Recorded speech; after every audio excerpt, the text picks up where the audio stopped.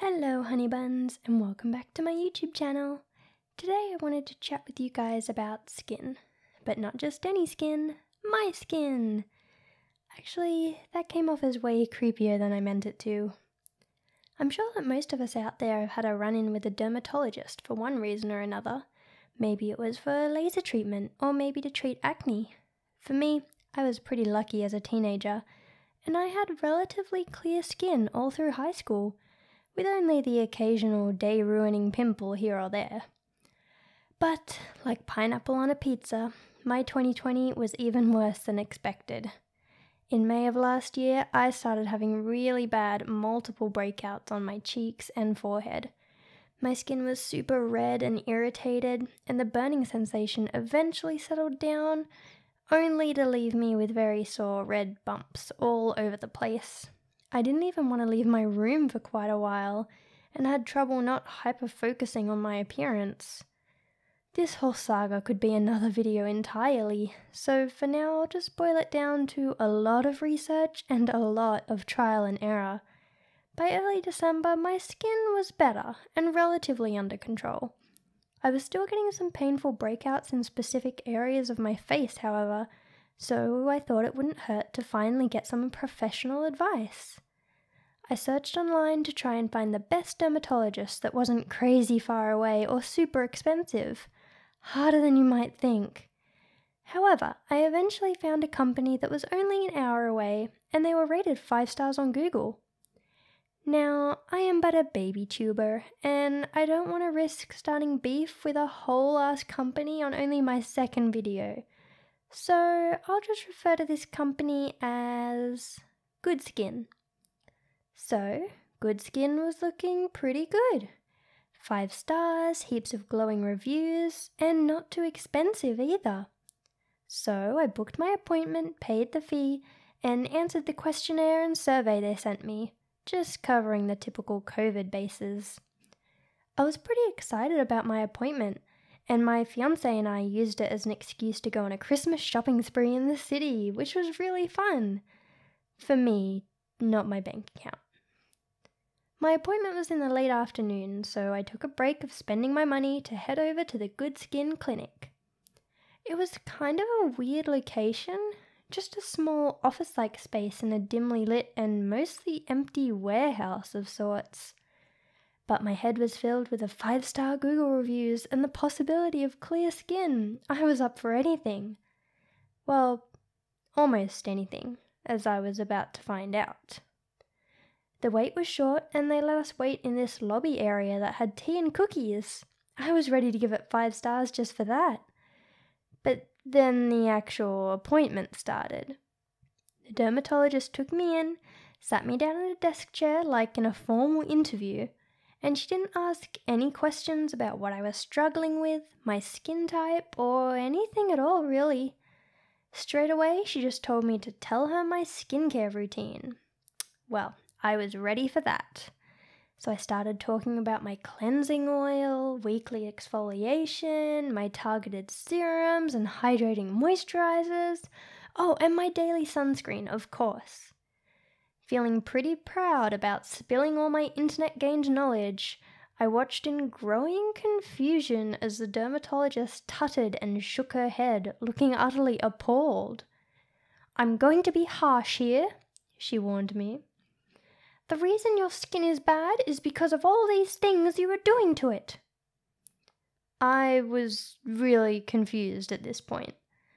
I had thought that what I was doing was a pretty basic routine to keep my pores dirt-free and my skin's natural barrier maintained. Although I was in for an even bigger shock when she followed it up with, "No more moisturizer and no more sunscreen." What? I'm sorry, I must have misheard. What? No more sunscreen? Lady, do you know where we live? Australia, where a warmish day can have the UV rays shooting up to 11 and the sun slow boiling you like an egg. Through all of my deep dives and skincare research, never had I come across the advice to not wear sunscreen. I'd carefully tested and found a sunscreen that suited my skin type, was SPF 50 and was perfectly and certifiably safe. It was probably the best part of my routine. But me being me, I didn't say any of this, of course. I am just a small, awkward bean, and my greatest skills involve rolling over and putting my entire faith into anyone with the slightest bit of authority. So I just dazedly nodded at this lady as she continued with her tirade of misinformation. "You probably spent so much money on skincare products," she chastised. Which, okay, fair. "Throw them all in the bin." Which, okay, no. "All you need to do is use soap." "Soap? What do you mean? What kind of soap?" "Any soap. Your hand soap or bar soap. Just a soap." A soap.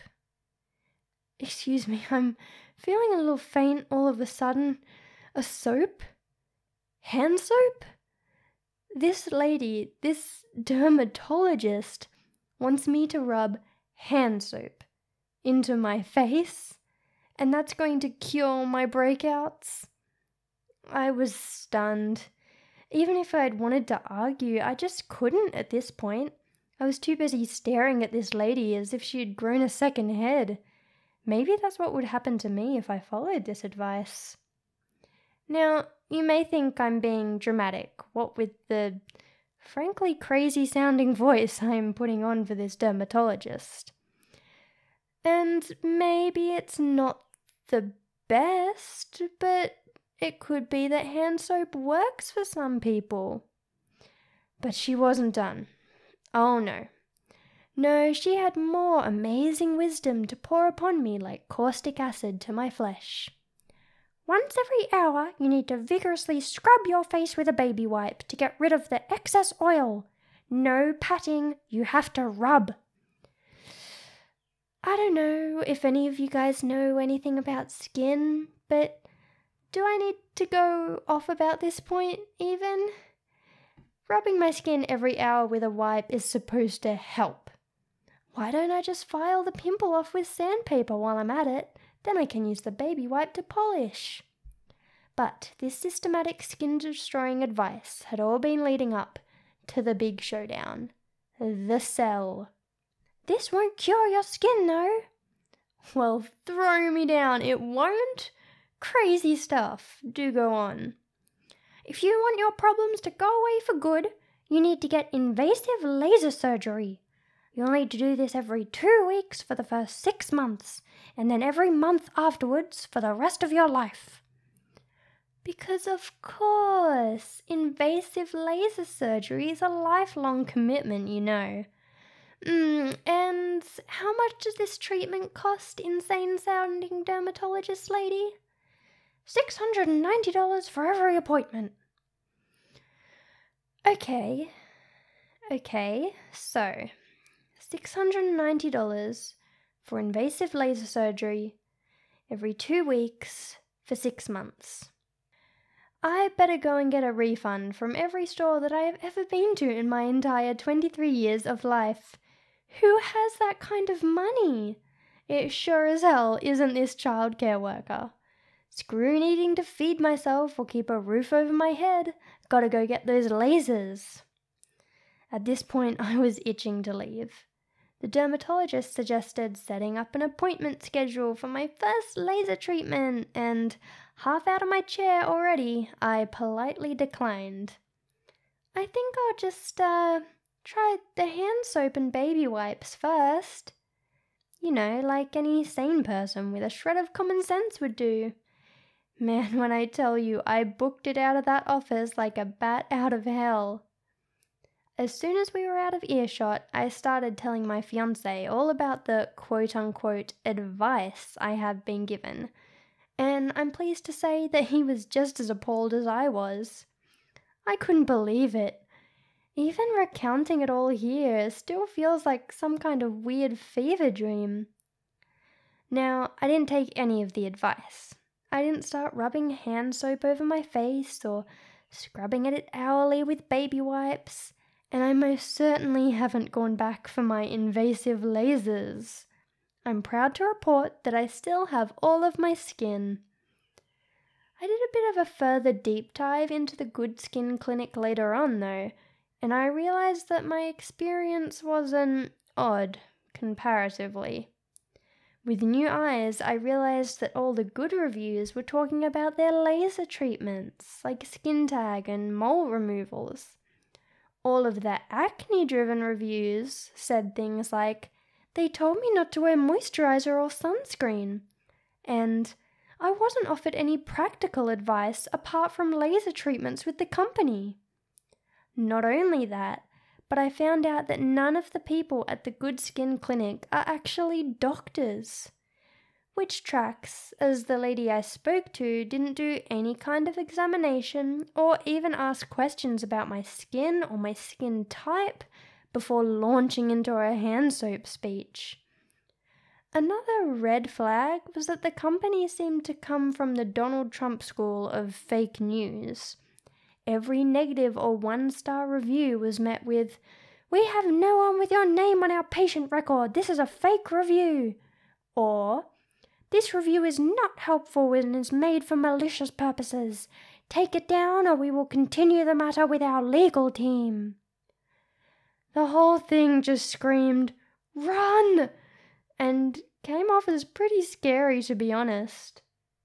Now, crazy, sketchy dermatologists aside, I know that a lot of people suffer with skin issues similar and even worse than what I was going through.